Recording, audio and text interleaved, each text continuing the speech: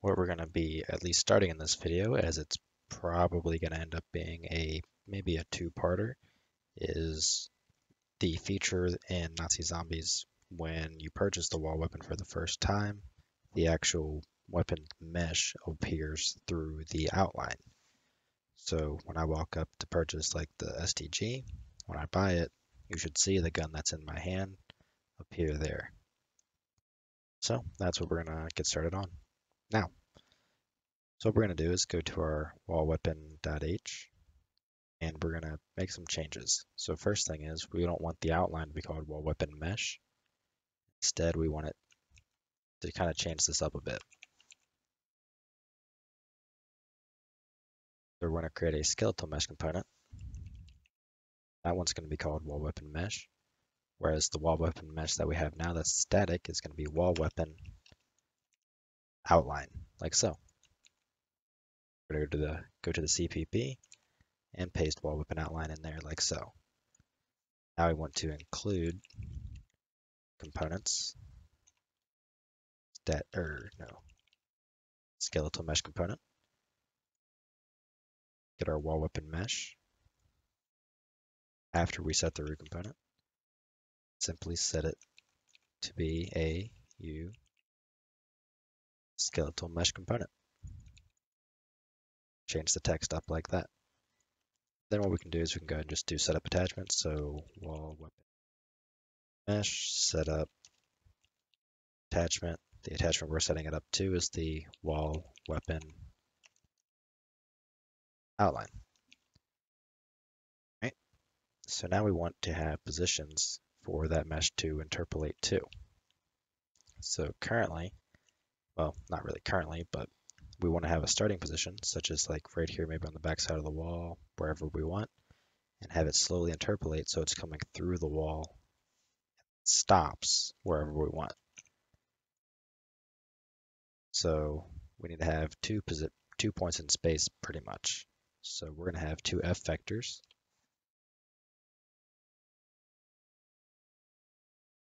Vector start location. We're going to have one for the end. So mesh end location, like so. Okay, I'm trying to think. That should be just about everything in the actual header that we need to set up. So I'm going to go ahead and compile and relaunch the editor.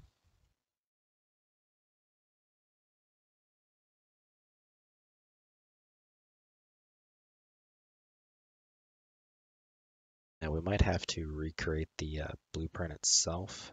We'll figure that out in a second because of how we're setting this up, because the wall weapon is now much added as a component and then being made a child of the wall weapon outline, which is the root. So it may or may not, work as intended unless we recreate the blueprint, which isn't a big deal at all. Click this guy, wall weapon outline. I'm not seeing anything in relation to the wall weapon mesh other than this, which we cannot really work with. So what I'm going to do is I'm going to make a test real quick to confirm that that's what the issue is by recreating the wall weapon as a blueprint. Just going to leave everything the same, wall weapon mesh, and there we go. So that's the reason why. So what we're going to do, it says deletes.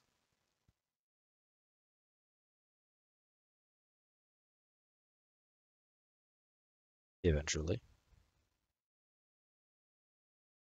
we're going to delete our two wall weapons. Go down here to our wall weapons folder, find our blueprint. We're just simply going to not save, but delete. I have no idea where the other references would be. Outliner.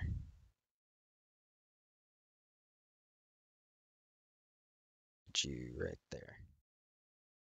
For wall, we have no wall weapon, so I don't know what I was complaining about. So we're just going to delete it, force delete, and recreate the blueprint. Back to our weapons, find our wall weapon ++ class, go to weapons, wall weapon, and name this BP underscore wall weapon and create the class. So we're just gonna set the outline here. This one's gonna be the STG case sensitive. What's the bloody thing called? Oh, plain.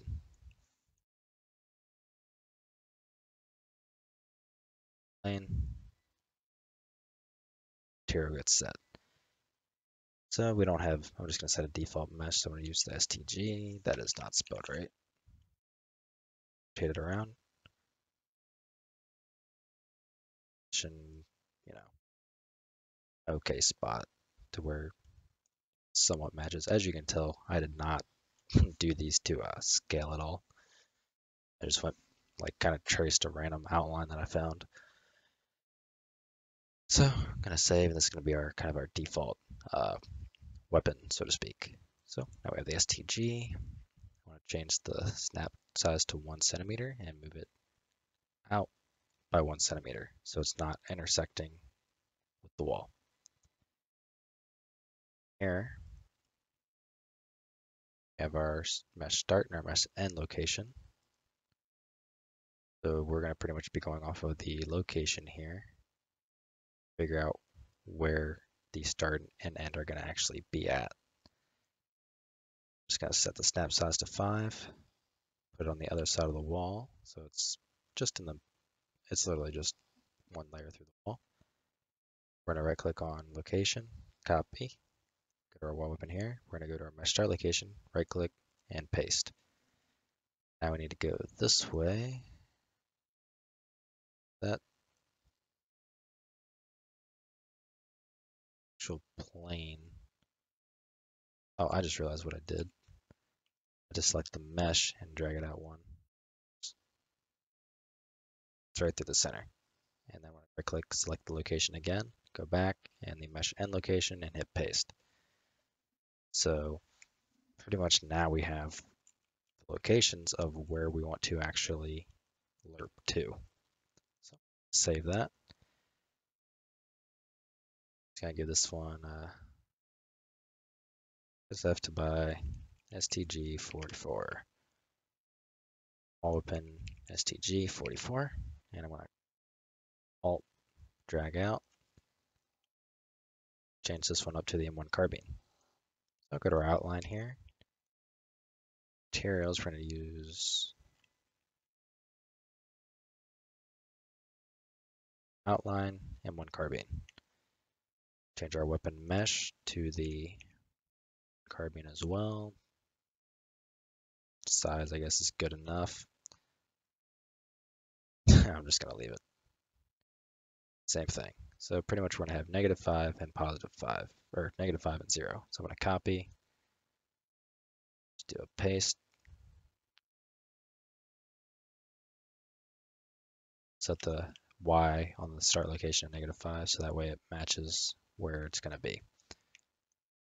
By watching this guy here, yeah, -5 and 5. So that's all in relative locations to the actual, what do you call this, the outline. So we have the positions.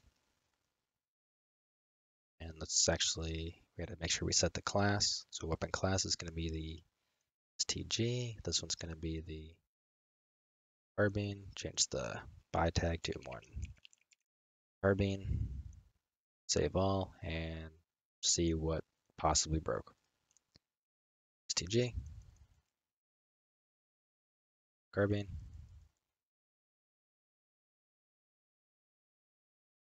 We are good. The only thing I'd really want to kind of hide would be the magazine, but that's not too big of a deal.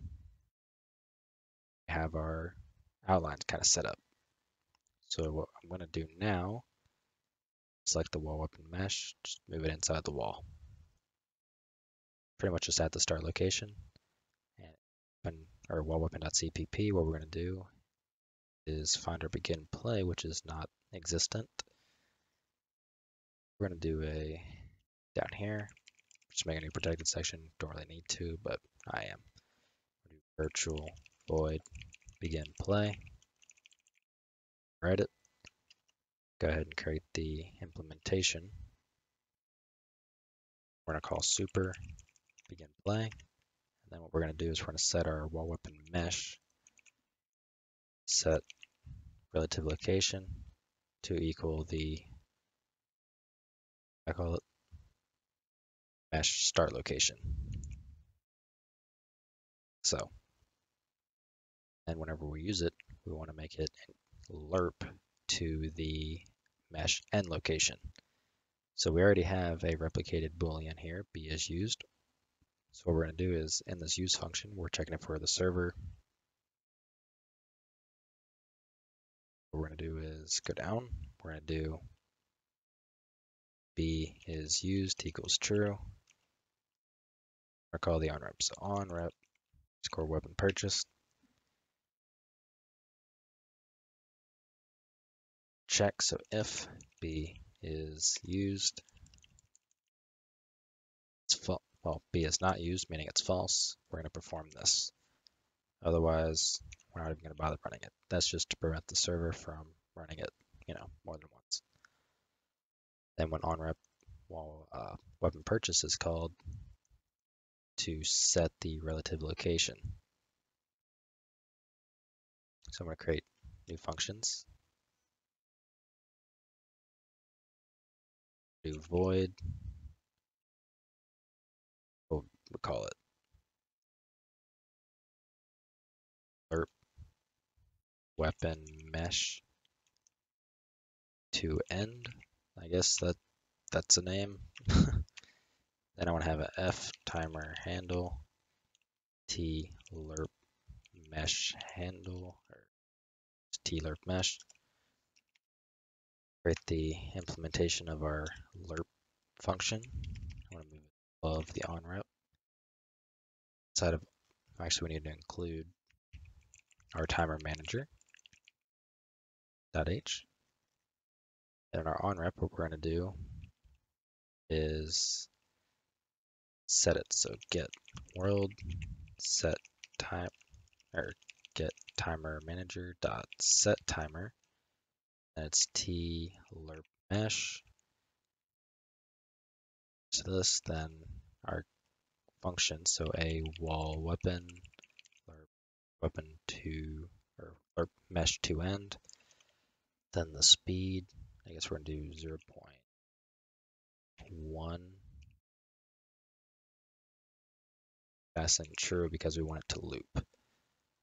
So on here, what we're going to do is we're going to lerp, so figure out a new location. So f vector new location equals Kismet math library, which I have not included yet. Which it might let me. IntelliSense will figure it out, which it did. So that is Kismet / Kismet math library.h. And it will allow you to have a lerp for floats. This one's for a vector, so we have vlerp. We have our start and our end. And then not entirely sure what alpha is. I think alpha is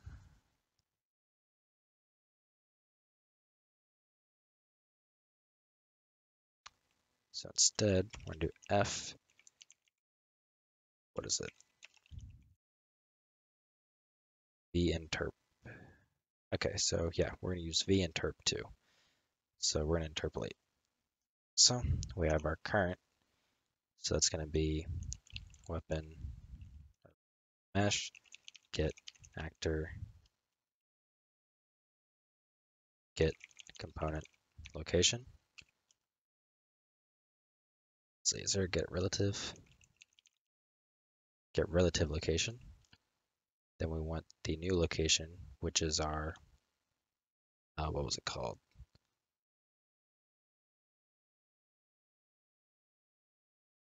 Mesh end location. We have to pass in the delta time, so get world delta time seconds. Clean this up a little bit. Get delta time seconds. Terp speed. So I'm going to create blueprint editable float for this.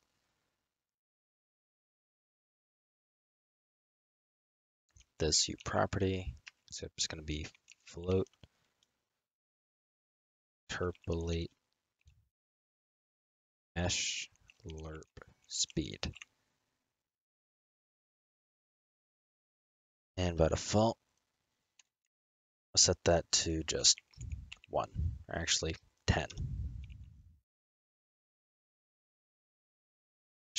Lerp speed for the new location. Then what we're going to do is wall weapon mesh, set relative location to new location. Then we want to check tolerance. So if mesh get relative location equals, as you can see, it has parameters here. So we want to check if it equals our new location, and then the tolerance, we're going to leave it as that default. So it's going to be a very fine value. So if it does equal it, meaning it's finally at its, end location, what we're going to be doing is we're going to be stopping this timer. Get world get timer manager dot clear timer. Actually, we could just do that, but we only have one timer anyways, and we already have a handle. So clear timer t lerp mesh. Ready? I'm going to go ahead and compile and see what probably works or doesn't work. I have no idea, honestly. It's 3 in the morning. And I'm gonna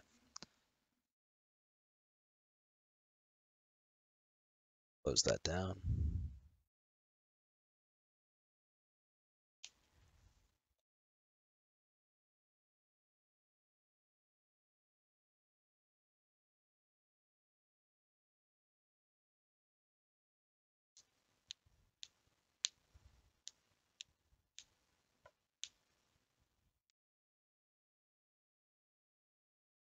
Good old delay.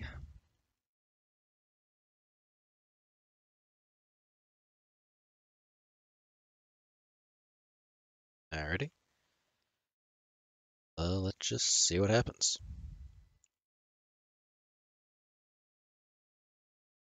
Alright. Is it even moving?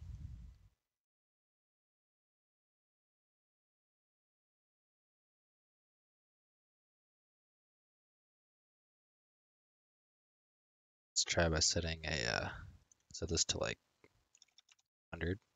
See if it was just going slow. Okay, so it was just going slow.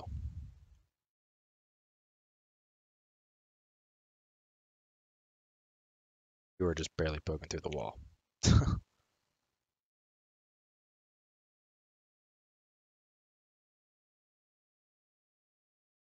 Right.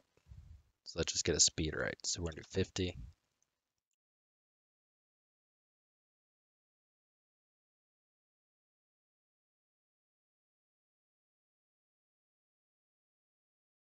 Okay. Not entirely what I thought was gonna happen. And it has to do with this guy here. So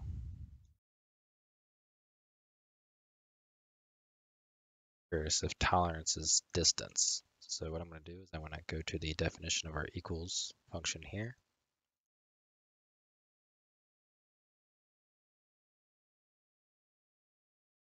Instead, what I'm going to do is I'm just going to get the distance because that looked like it was not the actual distance between them.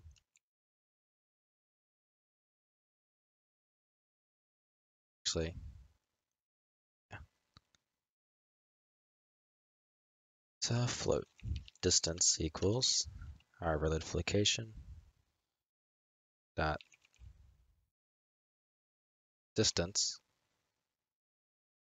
Okay, never mind. Apparently, I can just go a different route. So f vector distance between current location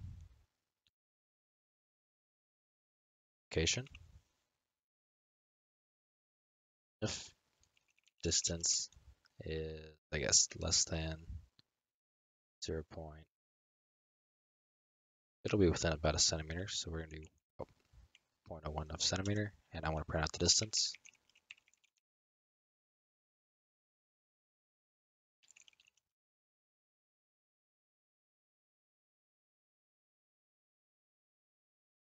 And see what happens. That was not Unreal Engine.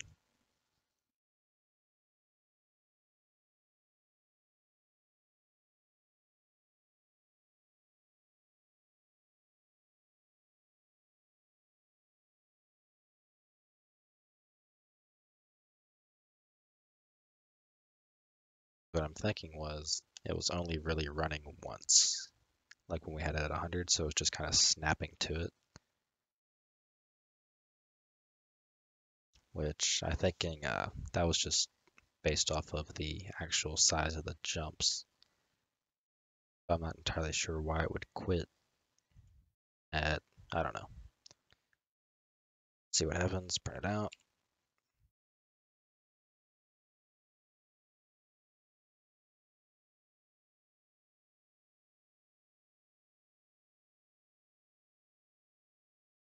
Distance is incredibly small. Out of curiosity, set a end location to, I don't know, 10. Should force it to pop out. So, now what's the actual location?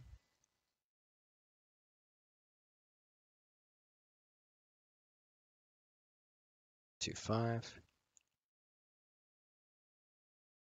Change view.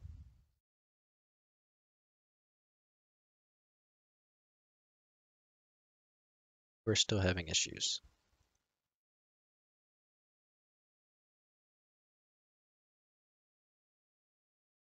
So mesh lerp speed, 50. All right, so we're having some issues here. So let's see. I kind of want to do a check, make sure that just flat out equals 0 and see what happens. Because I'm not entirely sure why it's, you know, going part of the way, but I'm almost thinking this distance at which it's trying to move. Actually, yeah, it might be because of our lerp speed being too high. It's wanting to do jumps that are too big, so it can't, you know, jump really anymore at that lerp speed value. So it's just kind of stopping. But then the timer would still run, which is also confusing me here. I kind of want to go to bed. Let's just see what happens. You should still be the same. Actually better, and you better as well. So that ended up being, I guess, why. Let's confirm that the loop does actually stop. It does. You don't for a while. So let's set you to 0. Set you to 0.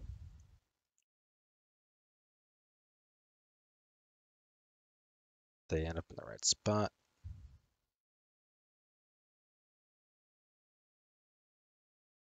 Oh, their speed was still set to 10. Set it to 50.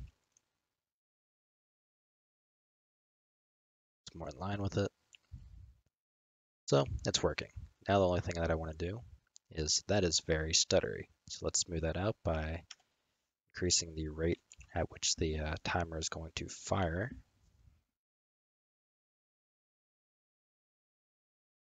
And that should really smooth out the movement as well as allow us to make it move slower while looking smoother, if that makes sense.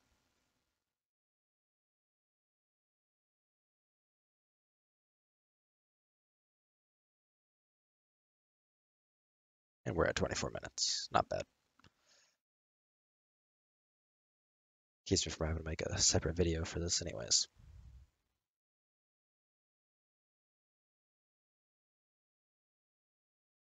See what it looks like. This should probably move a little too fast, which it does. So let's drop this down to lerp speed of 10. Still too fast. 1.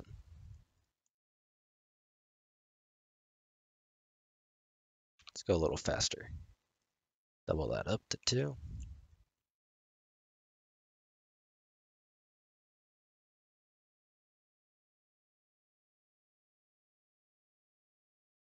Kind of like 2.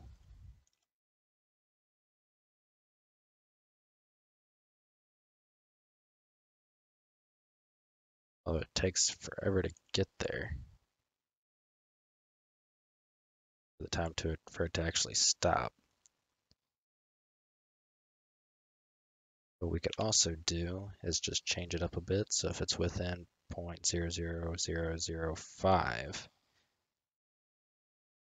that would only really stop like 5 runs, but it would cut it early, so that way in case of issues like that. So it makes me curious.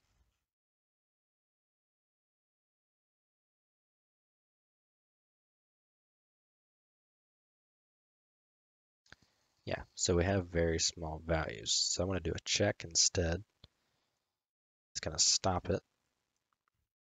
So if distance is less than 0.0000, let's do 3, 4. Because honestly, I'm not going to be able to visually see the difference, I think. So I'm going to close it down and just do one more test.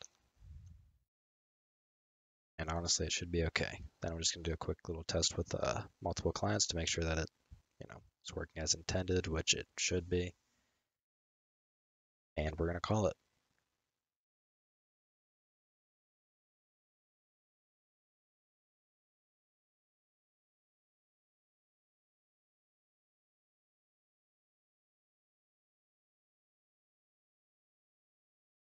Alrighty.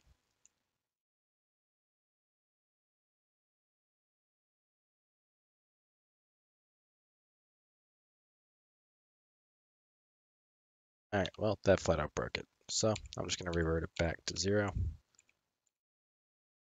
and say screw it for now, because we'll just have to end up coming back to this.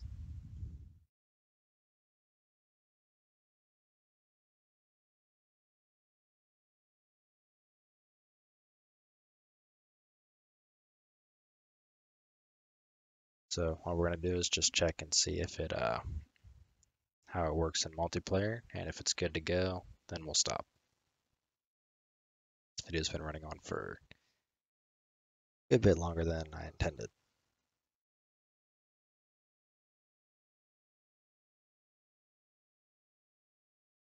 Play with 2. So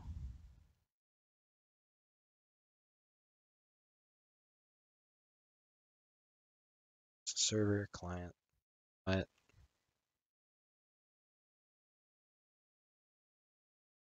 right.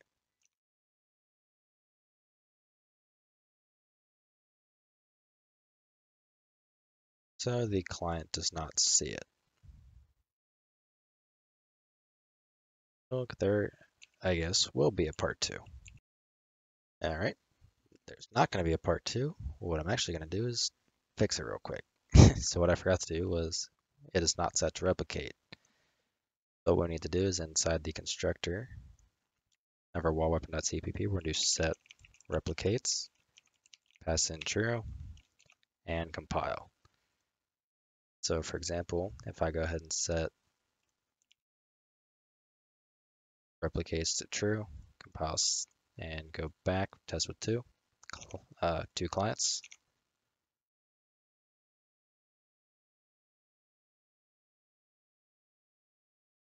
As you can see, everything's working as intended.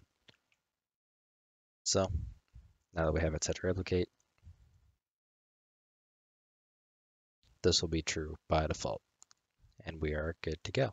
So yeah, that is all for this one. So I will see you in the next one when we do something else. I really have no idea. I'm just gonna go to bed. So see ya.